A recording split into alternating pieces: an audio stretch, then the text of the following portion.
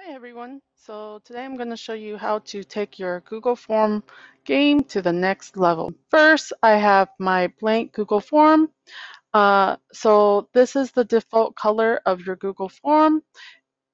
If you wanted to change the theme color, you would go up here to customize the theme color to whatever you'd like. Now, if you want to take your form to the next level, you can add a banner to your Google Form. You would choose an image. You can use Google's pre-created banner. For example, maybe I want this one. Okay, and the banner will appear on top. Or you can create your own banner.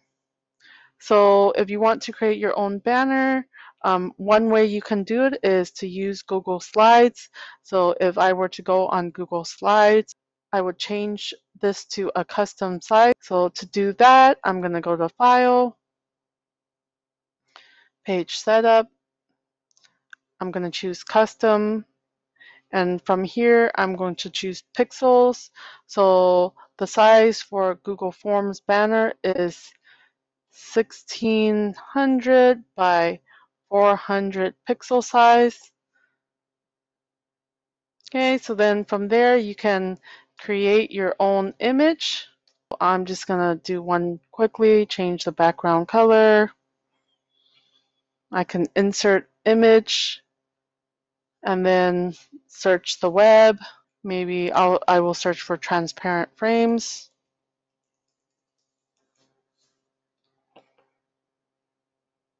Choose one I like, insert that.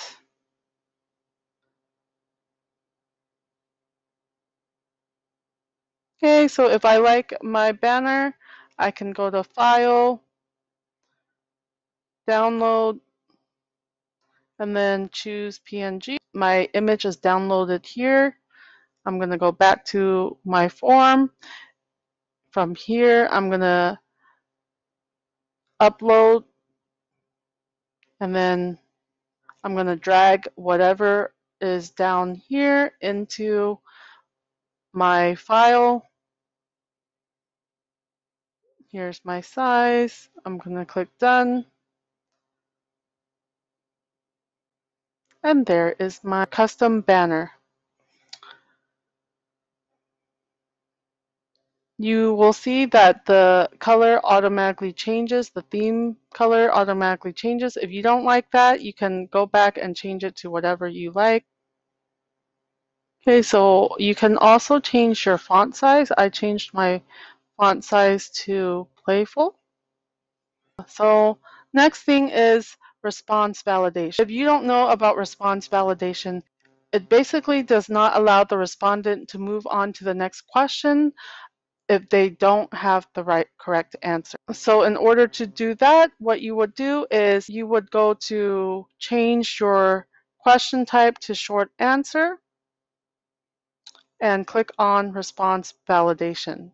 So in this case, you can use any type you want. I usually like to use text, and then it will be contains, and the text would be my answer. The custom error text tells me or tells the user, gives the user a hint. So I can say something like, or whatever it is. I like to use text, whether it's just text or an expression like 3x minus 5, just because it's easy and I know that it has to contain all these things. Once you make it required, the user cannot move on unless they have the correct answer. So if we were to test it out and I got my question wrong, it will say, did you use all caps? It won't allow me to move on or submit this form. But if I put in the correct answer, then I'm able to submit. Next thing you can do is you can have the form take the respondent to a section based on their answer. So how you do that is this works with multiple choice questions. So what you would do is you could change this to multiple choice, and you can add your multiple choice options. Okay, once you do that, you down at the hamburger down here, you would click on go to section based on answer, and you can have them continue to the next section. Let me add another section. This is section 2. So you can have them continue to the next section or go to section 2 or whatever section you want them to go based on their answer.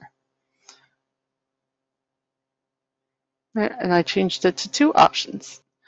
You can also do the same with drop down. So if you were to click drop down, you can also have it take the responder to whatever section based on their answer. Okay, so I have it go to section 2 or section 3. Okay, so now if I were to test it out, if I chose option 1, this will take the responder to section 2. And if I were to choose option 2, I'll take the responder to section 3 based on their answer. So what if you want to quickly send response feedback to the responders? What you would do is you would go to settings, go to quizzes, and make this a quiz. So whether or not it is a quiz, if you want to be able to provide feedback to the responder, you can just make it a quiz. So you can choose one of these 2 options. It doesn't really matter which option you choose. They will still be able to see your feedback. So once I click save, okay, so to test it out, I'm going to go to preview, type in my email address. Okay, so I will answer this. So from your end as the teacher, you are able to go to individual response. Okay, that's the email address of this person that just responded, which is me. If you click on add individual feedback, now you could enter your feedback. And if you happen to have the extension talk and comment here, you could enter your comment and record your comment and insert it into the feedback as well.